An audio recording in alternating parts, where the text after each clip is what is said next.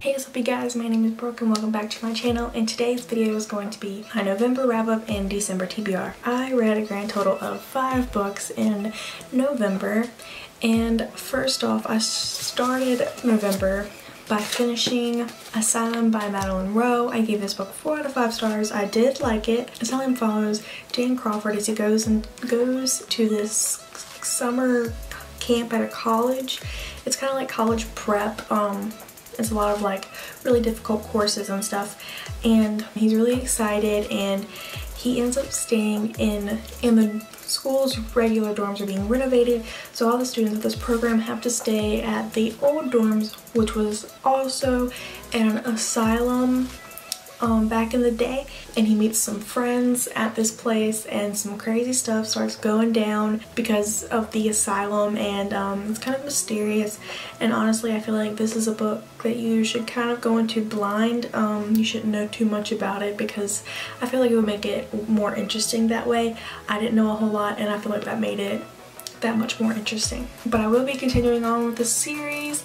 I asked for the next book in the series, I think it's Sanctum, for Christmas, so we'll see. The second book I read in the month of November is The Titan's Curse by Rick Riordan, the third book in the Percy Jackson series, and I loved it. I think this is my favorite so far. I really like Thalia, and I really enjoyed this book. I gave it 5 out of 5 stars, and I love this series so far. It's brilliant. I just love it a lot.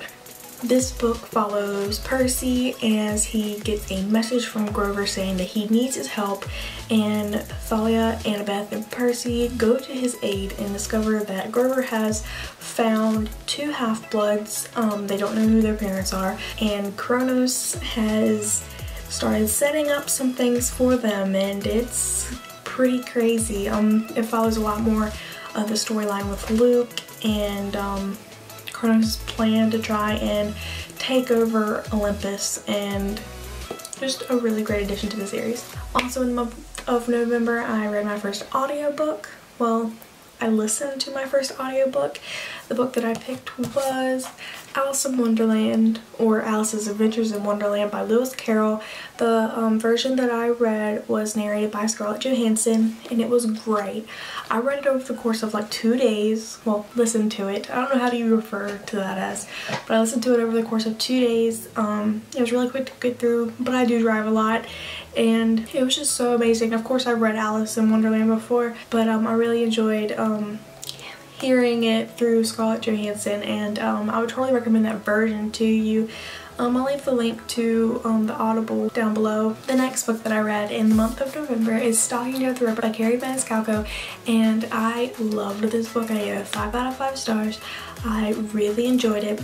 This book is set in the time of Jack the Ripper, and it follows our main character, Audrey Rose, who is unconventional for her time. She is very interested in science and is studying as an apprentice under her uncle, who is a coroner or medical examiner, and her uncle gets one of Jack the Ripper's victims' bodies in his office laboratory thing, and this just causes Audrey Rose to just delve into this case. They're trying to solve it, figure out what's going on with it, and I really enjoyed this book. And it did have some aspects of feminism for me, and I made an entire discussion talking about the feminism in this book, and it's spoiler free, and I'll link it down below if you want to check that out. And the final book that I read in November is The Outliers by Kimberly McCreight, and I gave this book 4 out of 5 stars. I really did enjoy it. I cannot wait for the next book that comes out in May, I believe, but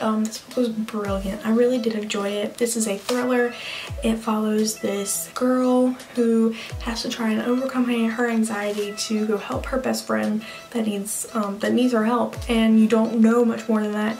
You kind of have to go into this book blind because it doesn't give you any real information. I don't want to give you any information because I don't want to spoil anything for you. This book is just really crazy. It has tons of twists and turns that you really probably won't see coming. It's like just when you think you've hit the last plot twist, it's like, no, there's another one. But this book was really good. I did have a couple issues with it, so that's why it's docked a star. But I'm excited to continue on with this series, and I can't wait to see what the next book brings. Also in the month of November, I started listening to Fatal Secrets by Richie Tankersley Cusick on Audible, and I have not finished that. I actually haven't listened to it in a long time, but I really do plan on finishing that. It's really good so far. I'm only about 10% of the way through, but it is good as of now. So on to my December TBR. Sorry if I'm moving a lot. I'm sitting in a spinny chair. I changed locations because in this room is where I have like my makeup mirror. It's like one of those mirrors that has like lights on. It has like lights on it, and I figured that might give me some better lighting for my videos, and I'm kind of liking it so far. Let me know what you think. If you think I should go back to my other recording area, let me know. But I'm liking this so far. So I'm planning on reading 5 books in the month of December, and if I get to more, that'll be brilliant. You know, we're going to be out of school here soon, so I'm really hoping that it's going to give me some extra time to get some reading done. And the books that I'm planning on reading in December are, first book that I plan on reading in December is one that I've already started, and that is Survive the Night by Daniel Vega. And I really, honestly, I don't know that much about this book. I'm going into it like really blind, but I do believe it's a murder mystery in the subways of New York, I think. I'm not positive, but it's supposed to be kind of like thrilling and mysterious and suspenseful, and I'm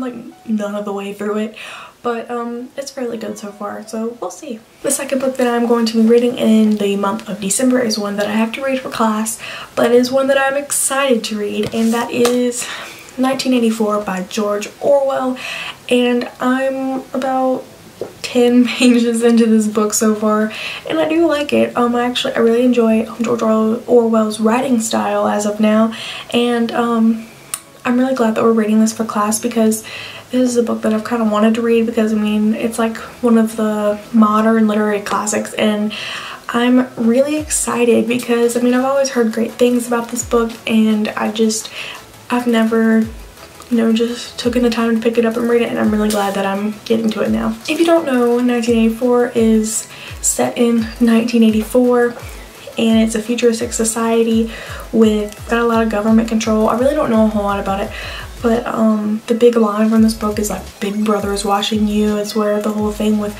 Big Brother the government being called Big Brother and everything, and you're like, 1984, that's not futuristic. This was written in 1949, and that's, you know, kind of like Back to the Future when they thought we were going to have like flying shoes last year, but unfortunately not. But anyways, I'm really looking forward to reading this book. Another book that I plan on reading in December is The Battle of the Labyrinth by Rick Riordan. It's the 4th book in the Percy Jackson series, and I'm loving this cover.